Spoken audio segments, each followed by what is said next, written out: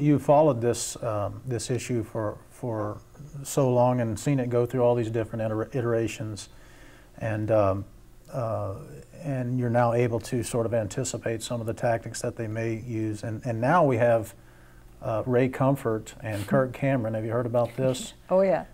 They will be handing out free copies of Darwin's On the Origin of Species in November, which I think is the 150th. November 19th is the day of distribution. 150th anniversary of its publication? Yes. The only thing is, it's going to have a 50-page introduction by Ray Comfort, and if, for those of you who may not be familiar, Ray Comfort is the man that became famous or infamous by claiming that the common banana was proof that there's an intelligent designer. And he and his buddy Kirk Cameron, and Kirk Cameron I think played Potsy on TV or Opie for a while, and is also now a religious fanatic, but these guys will be handing out free copies of On the Origin of Species with this 50-page introduction in it. The only problem is the introduction is by Ray Comfort, and it reflects his normal moronic rhetoric about where he confuses evolution and abiogenesis, and he claims that evolution can't possibly be true because he's never seen a half cat and a half dog or a crocoduck or something. He's right on that account. Oh, and he's going to explain how evolution is responsible for Hitler and all of Hitler's actions. Of course. Is this an area where the National Center for Science Education can do anything, or do you just expect that once a kid gets to college, they should be informed enough to realize that these guys are being foolish? I'm less concerned with 100,000 copies of a book being distributed on college campuses because most of them will probably end up in the trash anyway. That's what happens when you give something away for free. But these things will sort of float around into the the regular population.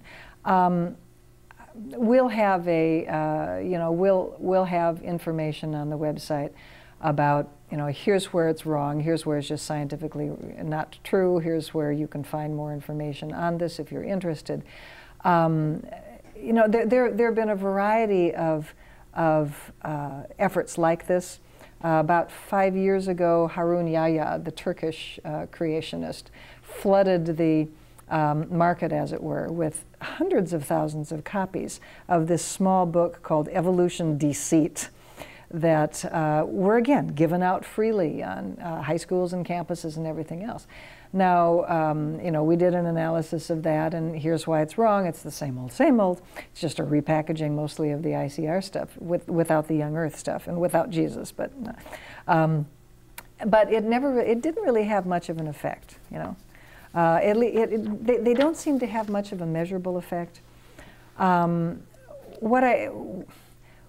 I think the perspective that people on our side of this issue need to keep in mind is that it's not so much individual acts, it's not so much a movie like Expelled, it's not so much the augmented On the Origin of Species, it's not so much Evolution Deceit or any of these other kind of mass marketing sorts of things. It's the overall effect of kind of the nibbling away at the confidence in evolution and science in general that we have to worry about. Yeah. And at that, you have to sort of stand back and say, well, how are they pushing this? What's their framework? How are they getting these ideas across? And the most successful way of getting these ideas across is through what we call the fairness pillar of creationism.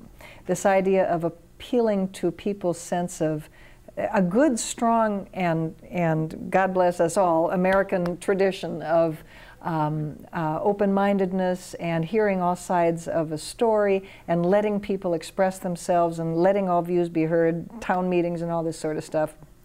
That's a great tradition. It's got nothing to do with how we do science. Right. But as far as what the public hears, what they hear is scientists are being dogmatic. We got our fingers in our ears. We're not listening to this new evidence. we've got to blunt that attack, and we've got the truth. The truth is, we actually have listened to these arguments.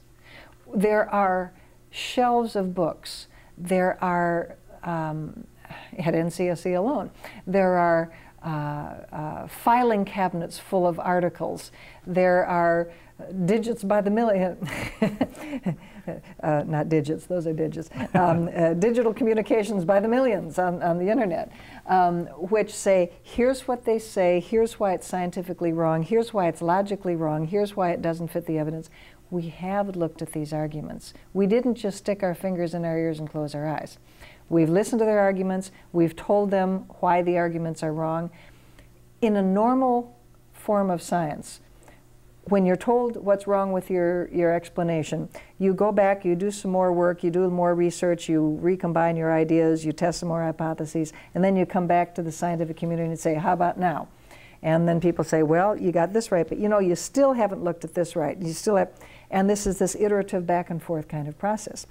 Nobody said science is easy. Nobody gives you a rose garden here.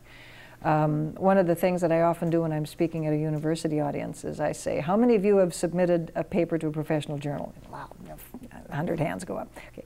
Keep your hand up if every single article has been accepted. And everybody laughs and all the hands go down. You know? And it makes the point that, you know, just because you present an idea doesn't mean it goes into the consensus of science. Right. You actually have to be right, and you actually have to support this idea. And this is what the creationists and the ID guys are not doing.